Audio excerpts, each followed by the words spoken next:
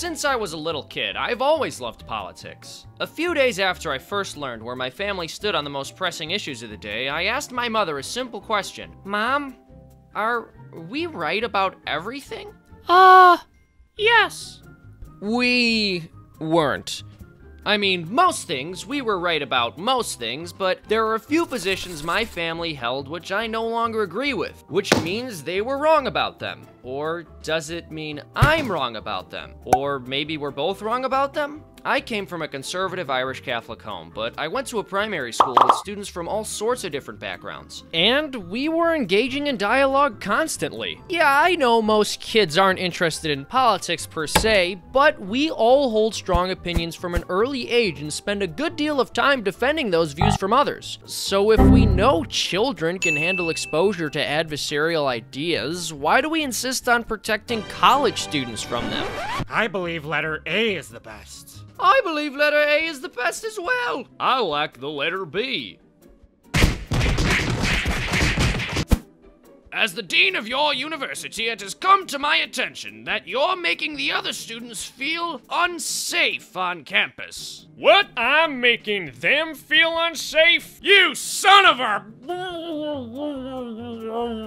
See, a few college administrators seem to believe that hearing new points of view can be unsafe or damaging to students on a theoretical level. Ironically, this kind of thinking can actually put people holding whatever view is being demonized in real danger.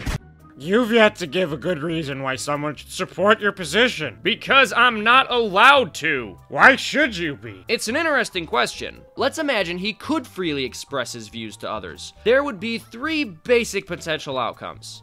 Wow, I hadn't considered that. I guess I support B now.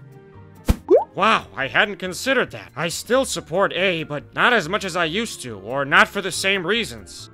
Wow, I hadn't considered that. I still completely disagree. Here's why. As you may have noticed, every one of these outcomes increases people's understanding of the world and each other's perspectives, and no one got beat up. In the end, there are only 2 possible ways of confronting disagreement: talking it through, or one party forcing the other to conform. But then again, who knows? Can you trust any of what I'm saying? I did mention at the beginning of the video that I'm not so sure that I'm right about everything. Maybe I'm completely full of it. Maybe I'm just a little bit full of it. Maybe we're all a little bit full of it, and we have some bad ideas that need airing so that we can test their validity on others. And maybe the only way we can get to the truth is by being able to discuss all ideas. The belief in freedom of expression isn't just a single ideal, it's the single most important ideal for the functioning of our society. It's the very cornerstone of our search for truth. And if we remove this cornerstone, no matter how good our intentions might be, everything else falls. So let's keep it in place and keep the conversation going.